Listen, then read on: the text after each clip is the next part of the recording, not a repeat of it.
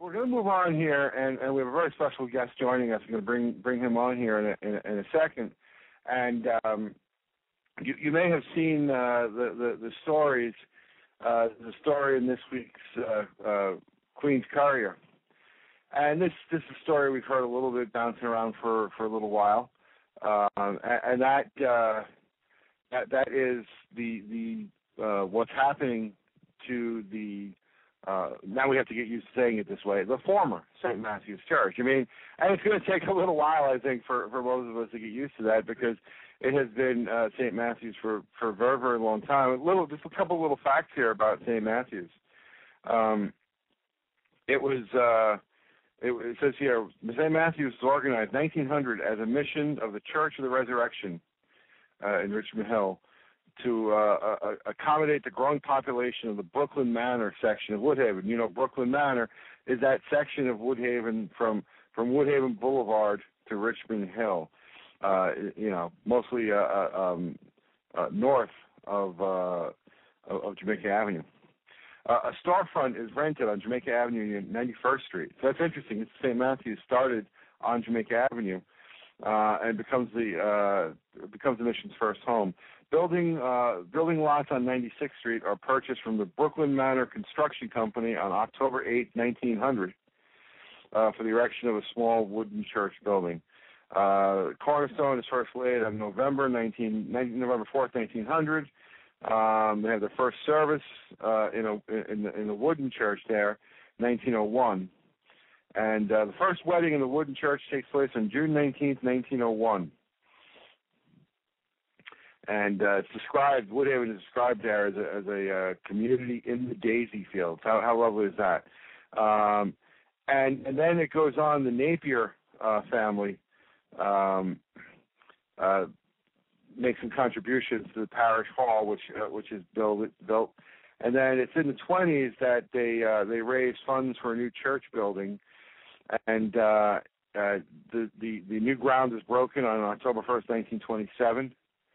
And this building is erected, and the stained glass is done by a man named John Tarbuck. We had a historian from England get in touch with us, who's writing a book on the life of this man, John Tarbuck. He was a famous man that did stained glass. He ended up living in New York for a while, and then ended up going down to Texas, where he did stained glass in churches down there before he passed away. And St. Matthew's Church, this is interesting. When I had my relatives from Scotland here, I was taking him on a tour of Woodhaven, and one of the places we stopped, I showed him was St. Matthew's. It was closed at the time.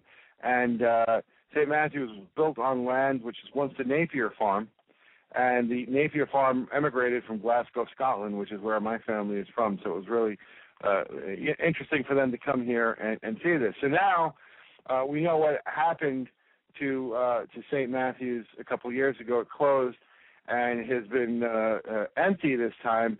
And recently there's been rumblings. You've all seen a lot of work going there, and now it's going to be reopening. It's getting a new life, and it's getting a new name. It's now going to be All Saints Episcopal Church. So it's going to take a little while for us to make that to make that move over, but it's now All Saints, and we're really glad to have that. And joining us right now, we're very, very pleased, is the Reverend Dr. Norman Whitmire Jr., who is the Rector of All Saints Episcopal Church. Bring him up here, Reverend. How are you, sir? I'm great. How are you?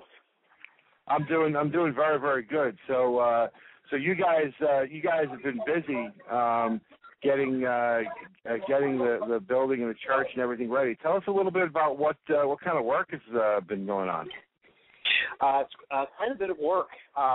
It's being completely renovated. When it closed 2 years ago, it needed some repairs then, but of course, with no activity going on over time, things really start to deteriorate. So it was completely removed of mold and that sort of thing. They did repair work, extensive repair work on on roofs, gutters. They repointed the stone, so the stonework has been updated. Those were some of the initial changes. More recently, as people may have noticed passing by, we're making some other updates. The chancel area has been updated. I just got a new floor in the past week that was just stained. It also there's been some updates to the lighting. The electrical work, which was most of which was the original electrical work, has been updated to modern day standards. So there's a lot going on. In addition to some outside stuff that people may have seen, to the sidewalk, brand new sidewalk. We've also the entrance by the bell tower. We've actually had regraded, and so it's now a handicapped entrance. There's no longer a step, so you can enter the church. Nice. Without a step. So a lot of exciting things are being done just to make it more accessible to people when we do open up. That's excellent. So now, when is your opening? Your opening. What are your plans? The consecration of the church will be held on Friday, October 25th at 7:00 in the evening. It would be the Bishop of the Diocese of Long Island will be presiding over that service. So it'll be the consecration of the church, because when it closed 2 years ago, it was deconsecrated, and so it will be consecrated under the new name, All Saints Episcopal Church, and I will be officially installed as the rector.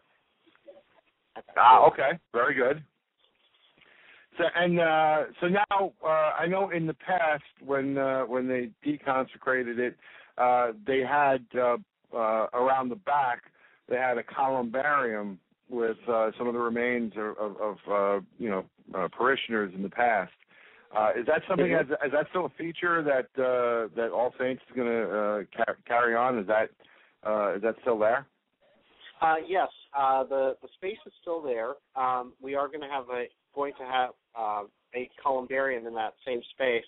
We'll be bringing our columbarium from our existing location and placing it in that small room, and then we'll be doing something to update. What we're hoping to do is to get matching covers for the columbarium that match our covers and put it in the space in the niches that are currently available.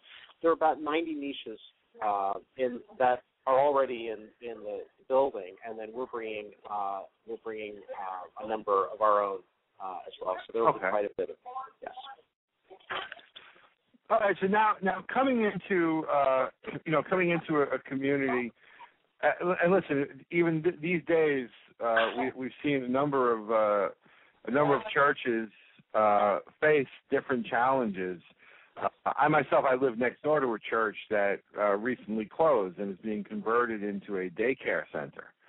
So we're very, very happy, after to see a church that was closed to reclaim it, to have it come back to life. But what challenges do you see your church facing now, coming into a new community, and how do you plan to reach out and find new parishioners? That's a great question. That's one of the main reason we're moving is actually so that we can be a presence, visible presence in the community, and both the congregation and the diocese have recognized that Woodhaven is a community that has a lot of potential for growth. We have a lot of potential for growth and ministry in the community, and we think the community could benefit from those ministries. So that's very exciting for us. There are a number of ways that we plan to reach out. First and foremost, as we are a church, we will be offering a variety of worship services both on Sundays and during the week.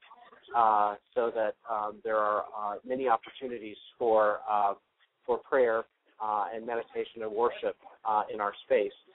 So that would take the form of course, masses on Sunday, but also a few masses during the week as well. My own first, ideally, I would love to see mass every day, but that may take a few years to get up to that point, depending on our staffing, our staffing options. But I want it to be a place where people from the community can come and find find a spiritual home and be very comfortable there and very welcome there. So we want to create a welcoming atmosphere for people. And then in addition to that, we have a number of ministries that we hope to continue that will happen in our church as well. One of the big things we do is a senior lunch program once a month. The third Saturday of the month. It's been very well received in the Richmond Hill community, and we intend to continue that at our facility as well. So one of the other things I didn't mention earlier in the renovations, we're going to be renovating the parish house as well, with some office space and hall space, parish hall space. And so we'll be doing some events such as that. And also as we get to know the community, we'll be offering other services and outreach programs for the members of the community as we sort of get a sense of what the needs are around the community, which is very exciting. And one other thing I'd like to mention is we recognize that there's a significant number of persons in Woodhaven whose primary language is Spanish, and so that's one of the other things we plan to do is offer some number of services in Spanish as well. Very good, very, very good. Well, it's exciting to see, and in addition to this, in the conversations, that I've had with you so far, one of the things that has interested me as a lifelong resident of Woodhaven, and as a member of the Historical Society is your views on the Wyckoff-Snediker family cemetery. Now, this is for many people, this cemetery has been a secret. It's not been something that a lot of people know about. In fact, every so often on Facebook, when someone will post an article about it or something, a lot of people said, "I never knew it was there." And going back, a couple of centuries, these are two families that were very prominent in the area. Wyckoff. Obviously, that's a name many people are familiar with. Snediker, that family, a lot of people might not be familiar with the name because it's kind of been lost over the years, but they owned a number of hotels, including an especially large hotel that sits right on the property where Frank and Kay Lane sits right now. And a lot of members, the early settlers of this area, were buried in that cemetery, and that cemetery has had sort of a dramatic history in Woodhaven. A few times it has fallen into disrepair. So can you tell us a little bit how you view that cemetery and your plans for it? Sure. That is, we're it's a wonderful gift that we're that comes with the church, that as part of the church's that to have the cemetery, this historic cemetery, it's very exciting. We intend to do what we can to restore some of to restore the cemetery and to bring it to a place where people can visit it. And it can it can be something that people will know about. So far, what's been done is it has been recently cleaned up, A lot of the overgrown brush has been removed, and there's still a little more that yet to be done that will be removed hopefully in the next few weeks. But going forward, I really would love to see it restored. I walked through there last week, or the last couple of weeks I've been walking through there and noticed that many of the gravestones are broken. Some of them you can't even read what's on them anymore. It would be nice to restore those back so that they could be, they could honor those persons that they were intended for honoring. But I'd also there's a lot of space that's not burial ground really, which I think would be a wonderful place to serve as like a place for meditation and relaxation and rest and quiet. And so that's one of the things that I'd like to do with we'd like to do with the space is to devote some of it to prayer and meditation. If you've got enough room, I'd love to see a labyrinth there, which is a spiritual device that many churches have to allow and facilitate private prayers. And I'd like it to be a place where the community can go in and see it, view it, tour it.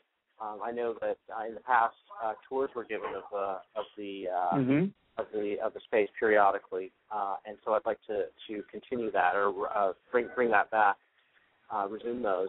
And I'm hoping that since there's been such a great amount of community interest and its historical significance, I'd like to enlist the help of the community to build on that interest, enlist the help of the community, and perhaps some of the members of the families whose relatives are buried there, as a way of getting resources, both monetary and person power, to help rebuild the cemetery and maintain it as well. So I think it could be a really nice community space. Yeah, I think so, and that's what I've been really excited about is that you're coming in and you're seeing it as a potential asset instead of a liability, instead of a problem. You're seeing an opportunity here, and that's exciting. Now, when we spoke the other day, I told you about a newspaper article I had, and I went and I found it. I dug it out here, and it's actually a very long piece about Woodhaven. It was published in the New York Herald Tribune, April 5th, 1964. So, and it's a ratty piece of paper. It's falling apart. I'm going to have to get this scanned soon. It's very difficult to scan because it's so large. But in this article, there is a small section in which it talks about the cemetery, and in it, which this is something that is really interesting to me because it when you're looking back at old newspapers, that's when you get some really interesting information because you're collecting information based on memories from people who were alive who stretch back many years, and they speak to a man here called Al Ball, who was in his 80s at the time, so he stretches back to the 1880s, and he was the founder and editor of the Leader Observer, so it's a newspaper that's been around here for over 100 years, and it says here he recalls a Napier family burial some half a dozen years ago. So now, I'm saying this is 1964, half dozen years ago, puts that sometime in the 50s, 1950s, a Napier family burial in there, which is far later than any other estimates of a burial or any records of any burial that I'm aware of anyone in there. There's apparent, the other historic records indicate that the burials ended sometime at the end of the 1800s, into the 19th century. I say 1890, 1897-ish. Could be a little earlier, but yeah. So that would be surprising because supposedly there have been no more burials since the end of the 19th century. Yeah, and actually the way it's worded here too, it not only that, it says he recalls the Napier family burial in the 96th Street Cemetery a half dozen years ago, but there have been few others in a half century. So he says there's only been a few others. That still doesn't mean there have been more that we may not be aware of. Now, granted, his memory could have been faulty, or he could have just been joking, but, it's hard to reach back across the years. Yeah. Given his age, he probably, he would have been around when it was still in use. Yeah. Yeah. So it's that's interesting. That's of interest there. As a matter of fact, it does mention in here at one place that the Leader Observer had called for its cleaning up because it had fallen into disrepair back in the 30s. So I'm trying to track down an article on that, which would be interesting. Those would be great to see. I would love to see those. The other thing that's interesting in here, this is from the same gentleman. It says, in a teeming Woodhaven on a busy Jamaica Avenue where each inch has value, the lane to the cemetery should eventually yield to the demands of business and progress. But Al Ball said that is not so. Again, from the same gentleman. It says the alley beside the Willard has, quote, right-of-way in perpetuity. So those who revere their predecessors will always be able to get into the cemetery. So that's something, again, we'll have to do some research on. I would actually. One of the things I'd be interested in investigating is exactly that, the access, because I understand that there's that alleyway. I've walked up it actually, but you get to a point and you can't actually access the cemetery. And so it would be. I'd like to find out, if there's any possibility of reopening that access. Because that would be one of the ways that the community could access it. Is through that. Otherwise, it would have to be something arranged through the church, which I think that's what was done in the more recent past in terms of seeing it. If that's the option we have, that's certainly we can certainly do that. But it would be interesting to see if we can open that access up. Excellent. Well, listen, I want to thank you so much for calling. It's been very, very interesting, and we will see you on the 25th and beyond, and we look forward to seeing what you have coming out. And we congratulations, and a very big welcome to Woodhaven. Thank you. I'm very excited. We're all excited about the coming to this new vibrant community, and I hope people will come check us out. And I tell you, the 25th is going to be a huge deal. Of the reopening. It's a big service, and then just a couple weeks after that is our major feast day, All Saints, and so we're going to have another big service. We got two big celebrations coming. That'll be on the 3rd of November, Sunday. So we got two big things coming up. We hope people will check us out and come visit us, and hopefully they'll like what they see and they might stick around. Terrific. Well, listen, once again, good luck, and we'll see you soon. Thanks for calling. It's been a pleasure talking to you. Thank you so much. You have a great evening. All right, brother. Take care. Bye. Bye. And that is Reverend Dr. Norman Whitmire, Jr. He's a rector. He will be installed as a rector on October 25th of All Saints Episcopal Church. And really, really, really interesting, to hear what's going on there. And it's such a pleasure. Again, because every time you look up, you worry that you're going to see another church lost. I mean, we lost this church here on 91st Street, and that church, let's face it, that church had been sort of lost a number of years before. and had become what we had